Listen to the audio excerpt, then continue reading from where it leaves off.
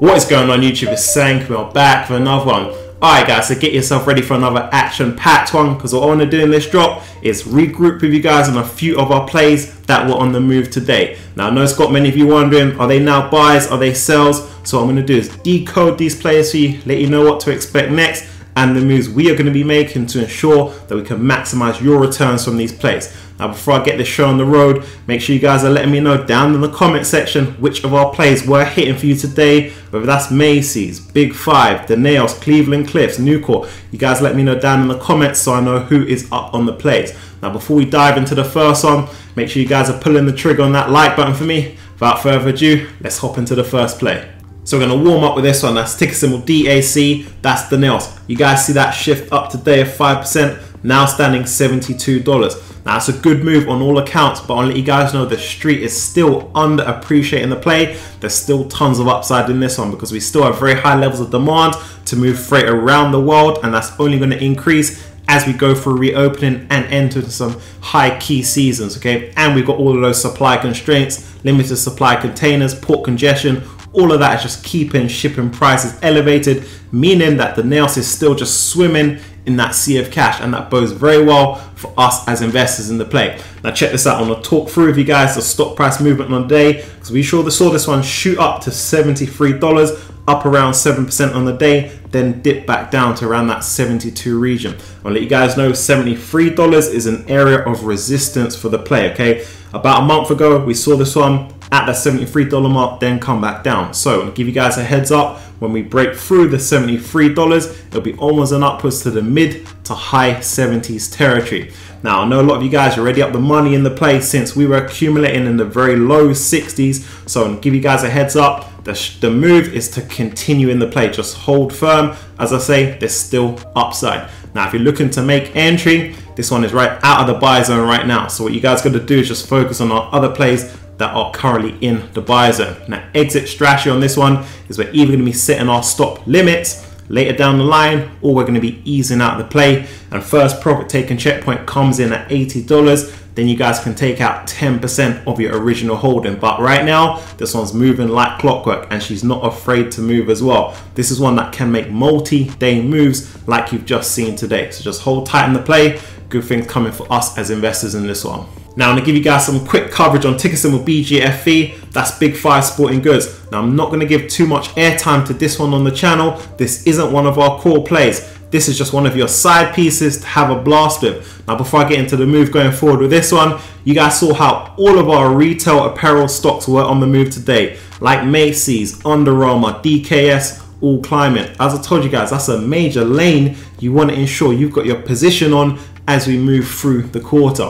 Alright, back to BGFE. What you guys are going to want to do is just set your stop loss in and around your average price. Given the shift up today, you guys should all be in the money on the play. So if this one experiences too much downwards volatility, you can just cash out the play and we can move to the next winning one. No problem. If it continues to rise, all you got to do is just put your feet up, watch those numbers climb. Let's jump to the next one. So it's time for our main event. We've got ticker symbol NUE, that's Newcourt. Now check this, up 10% on the day. Now this is one of our core channel plays that I know a bunch of you guys are already in, making phenomenal returns, because we've been talking about this one recently, strategy, exit, moves, all of that stuff. But I want to regroup with you guys on the play and tear it up again, given that shift up today. Now check this, they made a fresh 52-week high on the day, blasting through that previous 52-week high, which was around the $110. I told you guys it was incoming. The fundamentals here, the tailwinds were too strong to stop this one. Now check this, we were accumulating this play back in the very low 90s, okay, only a couple of weeks back. So you can see how quickly fortunes can change with these types of plays. So I'm gonna put you guys on a play, make sure, and it hits that buy zone, that you guys snap up that opportunity and start making those great returns. All right, so the reason why they've moved up today is because the Senate has passed a vote for that infrastructure bill, and that's huge news for the play, because the infrastructure bill is going to pay for new roads, railways, internet connections. All of these things require massive amounts of steel, and right here we are working with one of the largest US steel producers, one of the best in class in the game. Okay, so they're going to take a lion's share of that work, and it's just going to increase their size, their revenues, their financials, all going to come in even hotter than they already do. Now, one of my investors over the Discord asked me today, is this one to buy where they're at? what you guys got to realize is they have just broken into fresh territory today, so we need to allow them to do some price discovery. And ideally, we always get in on pullbacks, and we know this one can pull back. That's where we last found the play on the back of a pullback. And that's how we made phenomenal returns in such a short period of time. There might be a sell the news type of situation down the line as well for us to take note of. So they're not a buy where they're at. Now, for those of you in the play, already doing phenomenally well, you guys don't need to exit the play. You don't need to set your stop losses, none of that, okay? This one still has strong tailwinds. The fundamentals are good, so things are in shape for this one moving forward. All you guys got to do is just put your feet up and just enjoy the ride.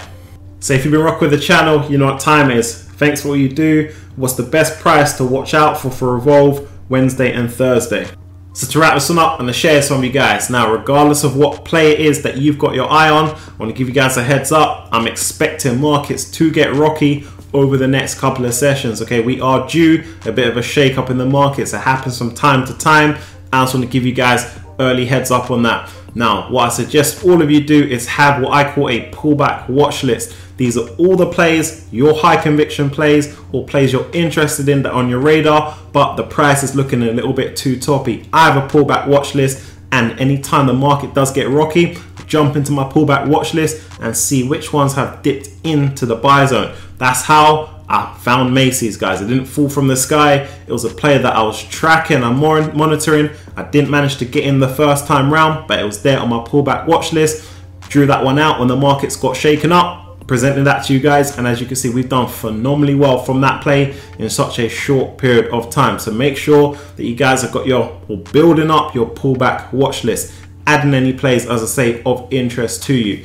Now, in terms of Revolve, I like this one in the very low 60s. All right, if you catch them $60, $61, that's a good time to start easing into the play. I say ease into the play because it could go lower than that. Revolve is a phenomenally well-run business, doing very well, good brand, good customer base, and I'm expecting them to do very well over the next couple of quarters, delivering cash windfalls to us as investors. As a matter of fact, we've already made bank from the play, but we're just looking to maximize our return. So that's one that is a good addition to your pullback watch list. Alright guys, so that wraps up for this one. On your way out, make sure you guys are hitting that like button for me if you're new, join the movement. It's been a blast as always. I'll catch you on the next one.